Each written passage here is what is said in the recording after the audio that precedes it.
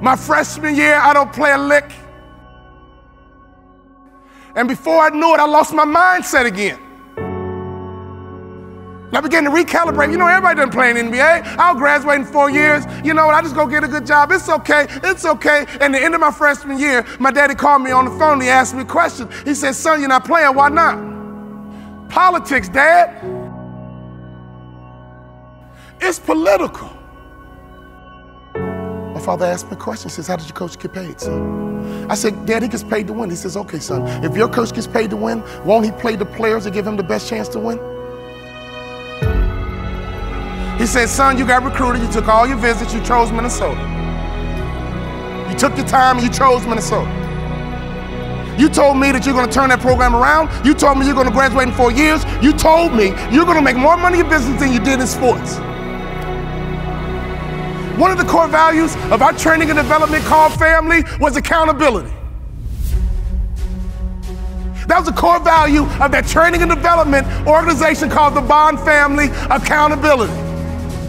He said, so go back and do what you said you're gonna do. My father reminded me of what I said I was gonna do. I went back to my coach's office. I said, Coach, what do I need to do to play in the NBA? He looked confused. This is what I told him. I'm gonna become somebody different. What do I need to do to play in the NBA? I'm taking this thing to the next level. We about to rise up. So for you to be passionate, your logic and your emotions need to be intertwined. See, some of you guys have the intellect and some of you guys have the passion, but you have to have both to be successful in this business. Sharks are hunters and predators. They never stop swimming. In fact, if a shark stops swimming, it will die. If a shark goes backwards, it will die. Think like a shark, act like a shark, and behave like a shark. Can I ask you a question right now? Can I ask you a real question? Not your neighbor, I'm talking to you. What kind of student are you right now in life? You're in charge of your promotion.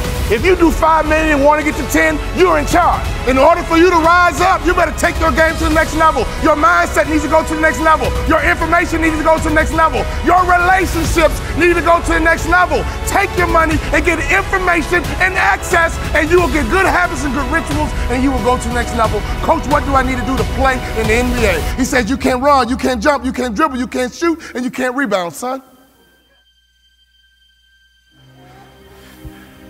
Next year, I'll be your most improved player. I'm going to think, I'm going to execute, and I'm going to win. I'm going to think, I'm going to execute, and I'm going to win. I'm going to execute what I've been trained to do. I'm connected to a shark. I'm connected to the greatest training organization in the world, and when I get home, I'm going to become somebody different. What do I need to do? You need to have an honest self-assessment about what your weaknesses are.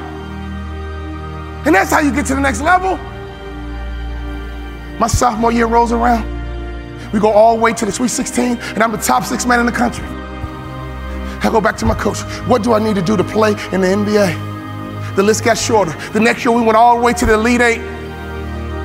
We were 1 shot away from the Final 4, and I was the top 6 man in the country. I carved out a niche. And that's what impact players do. They make their community better. They make their city better. They make their town better. They make realtors better. Be an impact player, and anyone in your life, if they need a shark, you become their shark. All I had to do was have 1 good year, and I walked right into the NBA. My senior year, everything lines up. But the first game of my senior year, I break my foot. I come back in 6 weeks and I break my foot a second time. In my mind, my college career was over and my NBA dreams were dead. I averaged 7 points a game. I got offered a $75,000 job because one of our season ticket holders liked me. Right before I took the job, my daddy called me on the phone. He would always ask the right questions at the right time. He said, you had a tough year, son, what's next? I said, Daddy, I'm gonna be a hospital administrator, $75,000 job. He said, not bad, son, but can I ask you a question? Do you believe you're an NBA player?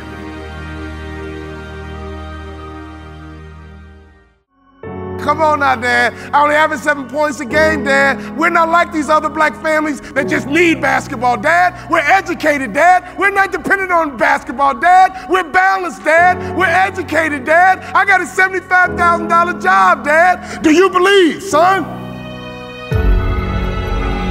He was checking my mindset. He was checking to see, was I thinking like an A student? Or was I falling back into that C mindset? Do you believe you're an NBA player?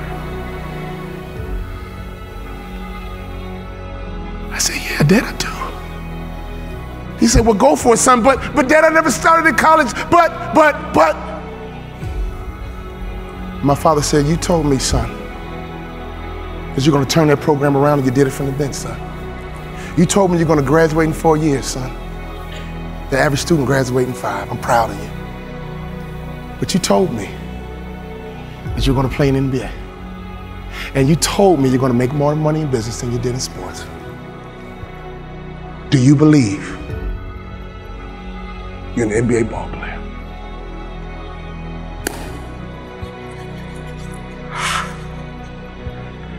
I do, Daddy.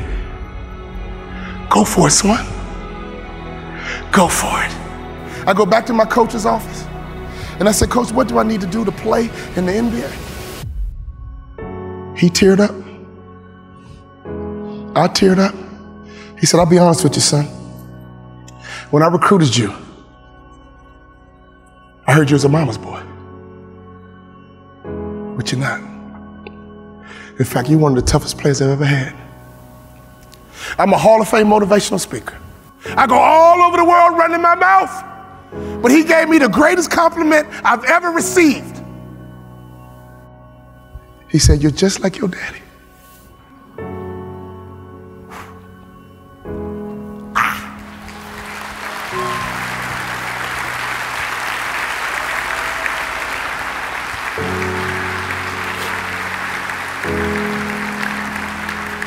My daddy was a shark, and I was a suckerfish. But that moment was my opportunity to turn into a shark myself. If you hang around sharks long enough, it will transform your mindset, and I promise you, you will be like a shark. You will think like a shark. And you can't go backwards, and if you stop swimming, you will die.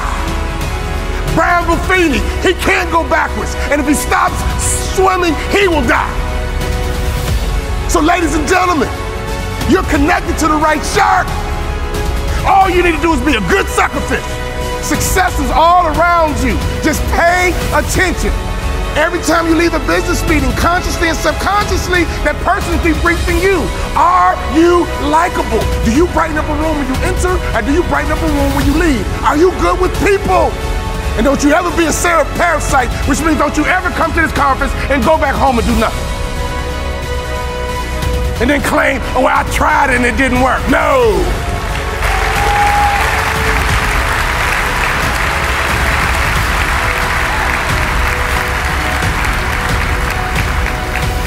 My college basketball coach said, son, I think you should be a motivational speaker. I said, Coach, I can talk the rest of my life. What do I need to do to play in the NBA? He said, if you do those two things, you'll play in the NBA. You got to better shoot the three-point shot with range. And you got to lose about 15 pounds because you don't pass the eyeball test. When I talk about the eyeball test, I'm not talking about you, I'm talking about me. He says the NBA thinks you're a football player trying to play basketball. You got to lose weight to change the perception. I lost 15 pounds.